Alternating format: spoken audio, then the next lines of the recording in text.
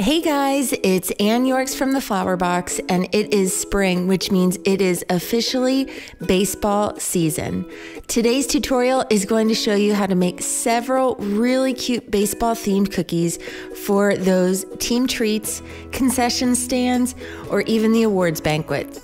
I hope you enjoy seeing these, and just remember, with a few tweaks, these could also be great softball cookie favors as well. Let's cookie it up.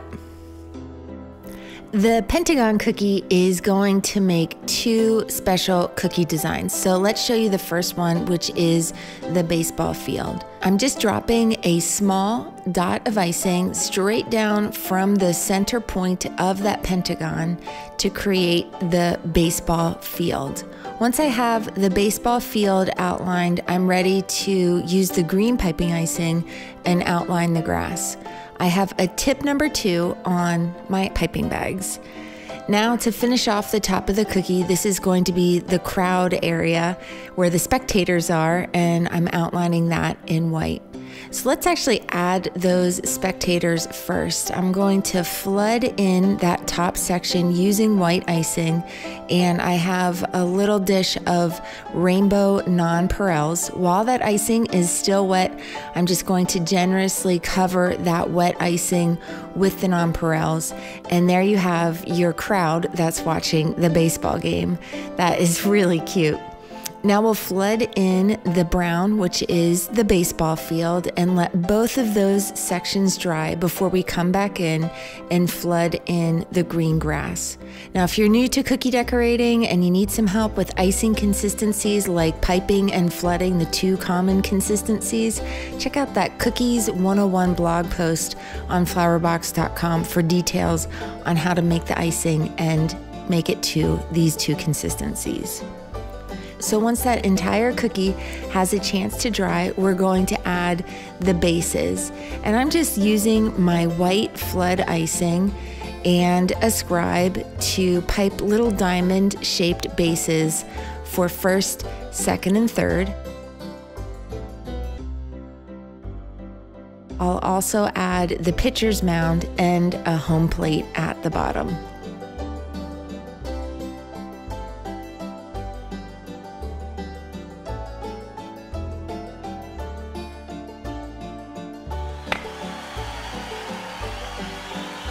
Let's take a look at another way to decorate this Pentagon cookie.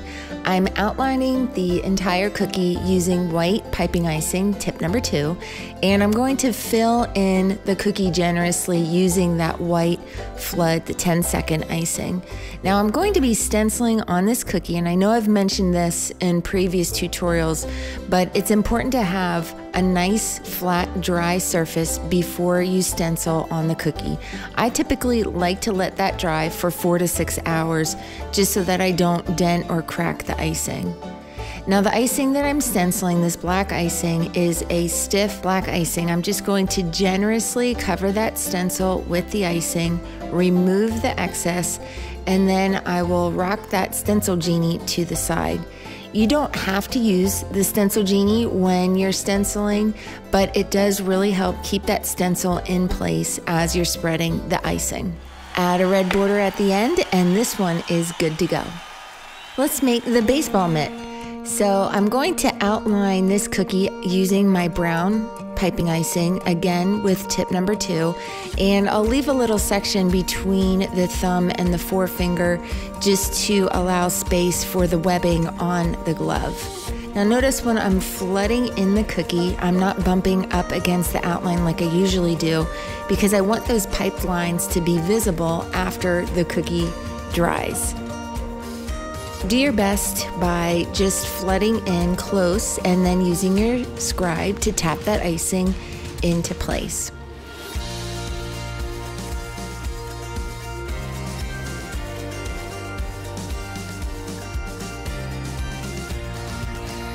Once that main section has a chance to dry, you can flood in that small little insert using the light brown icing, and then you're ready to start adding your details. The webbing in the glove is made super easy by using that wide tip number 44.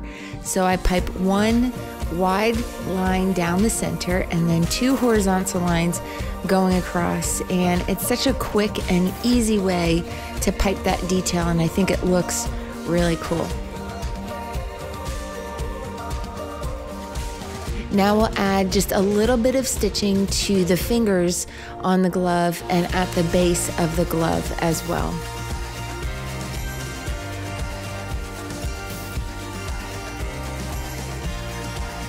If you're looking to recreate these cookies for this set, you can find all of the cookie cutters, the stencil, and even the rainbow nonpareils in the baseball cookie decorating kit on flowerbox.com. It does have all of the cookie cutters and the stencil, and it's a lot of designs, so maybe you just want to pick 1 or 2 if you're making team treats to get started.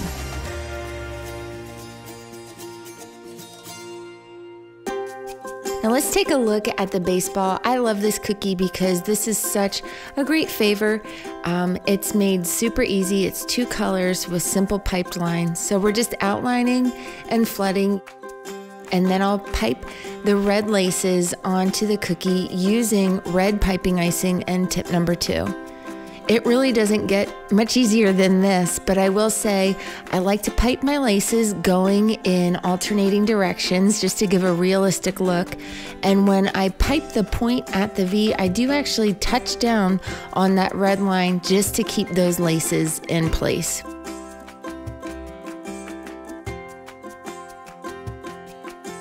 You can make a ton of those baseball cookies without a lot of stress. Here's another really doable cookie design. This is the baseball bat, and this shape might look familiar. This chubby bat is actually the milk bottle turned on its side. So we're going to outline the handle and the main section of the bat, and we'll start flooding in alternating areas. I do like to flood in the alternating areas so that I don't see any color bleeding or blurriness between those icing areas. So just let that brown icing dry before you come back in and flood in the white flood icing. Now you could add a wood grain to this bat using a food doodler, and I've done that in the past, but because we're doing so many cookie designs, it's okay to keep things simple and just keep a nice solid brown colored bat, no wood grain. Now you could personalize this cookie with a player's name or number. For this video, I'm just going to pipe All-Star in this section, but this is a great cookie that you can personalize and make for team cookie favors.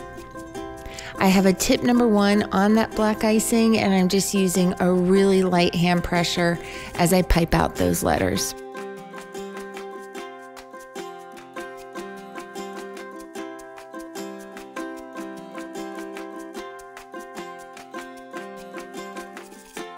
I like to outline that section in red. It just adds a little bit of color to the brown and the white cookie. And then I'll add some detailed lines on the handle just to add some texture to the cookie as well.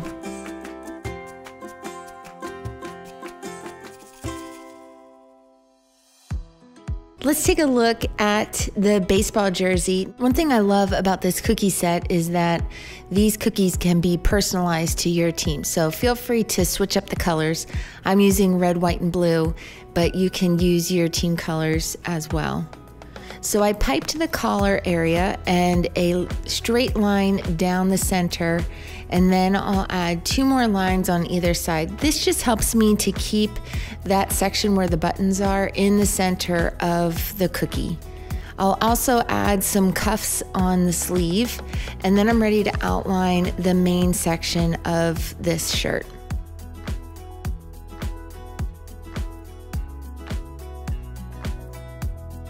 I'm going to create a pinstripe jersey, and so I'm flooding in generously the 2 main sections of the jersey using the royal blue icing. If you like these icing colors, definitely check out the blog post for the baseball kit. It has details on all of the colors used in today's tutorial. Now I'm using my white flood icing. I want these stripes to melt down flat into that blue background, but I slipped the flood bag into a clean bag that has a tip number 1. Now, if you get an icing break, like I just did, don't panic. You can actually fix these mistakes pretty easily. I'm just going to cover that up with the base color, the blue icing, and let that icing melt down into the base. And that really covers up that mistake. And then I'm ready to come back in with my white flood icing and keep adding those pinstripes.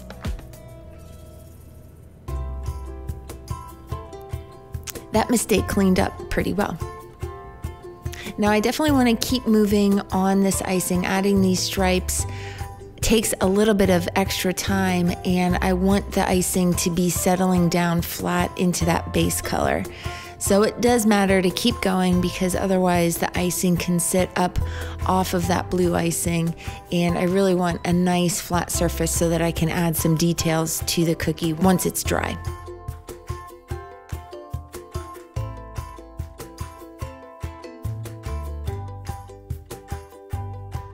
Now I'll allow both of those large sections of icing to dry for about an hour in front of the fan, and I'm going to flood in these smaller white sections.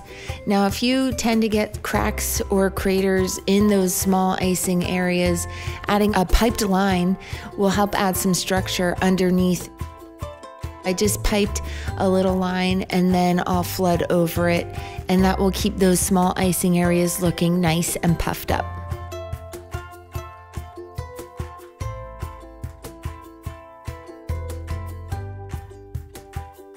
Use your scribe to even out or clean up those lines between the icing areas.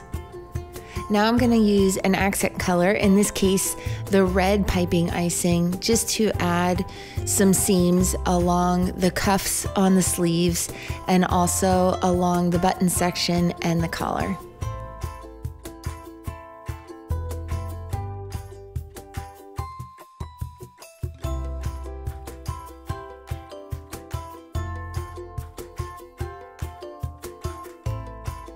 I still have tip number 1 on that black icing, and I'm just going to space out some dots going down the center for the buttons on the jersey.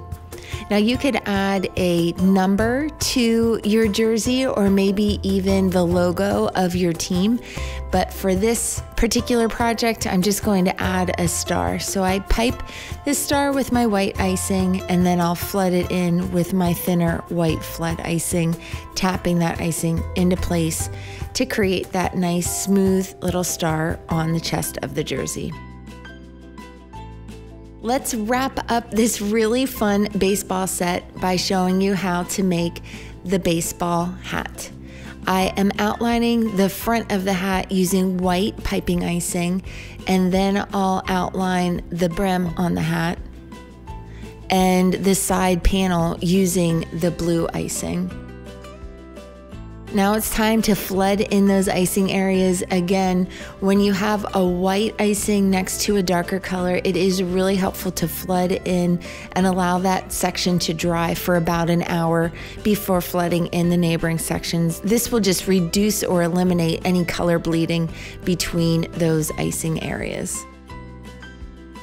I love to flood in nice and generous. It really reduces how much I have to pick up and put down my cookie scribe when I can really use the tip of the flood bag to tap things into place.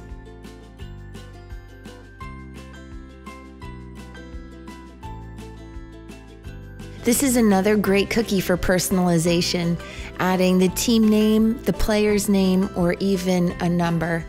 Now I wanted a more stylized look to the font, so I actually created a graphic that says All-Star. I used PicMonkey.com to create this graphic. They do have free services and it is very easy to use. So if you're looking to create your own custom graphics or fonts for your cookies, check out PicMonkey.com. It's super helpful. But I'm popped this graphic into my cookie projector. In this case, I'm keeping it super simple with a copy cake projector, and it is projecting that text down onto the cookie so that I can pipe out those letters.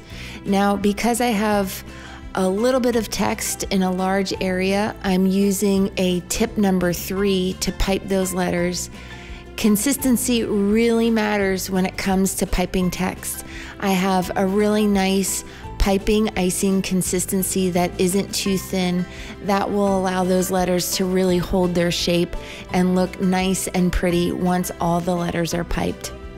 Now the hard work is done on that cookie. We just need to add a few details. We'll add a dot of icing on the top of the cap, and then I size down to a tip number 1 to add some seams in white along the front of the hat. And this cookie is ready to go in the game. I hope you guys enjoyed learning how to make all of these different cookies with the baseball theme. Again, if you enjoyed watching this tutorial, definitely check out the blog post with additional details on flowerbox.com, and there you'll also find the cookie decorating kit with all of these cutters, the stencil, the rainbow nonpareils, the tip number 44, and a couple extra tools to make doing these cookies a little bit easier. If you have questions, pop them in the comments. And until next time, happy decorating!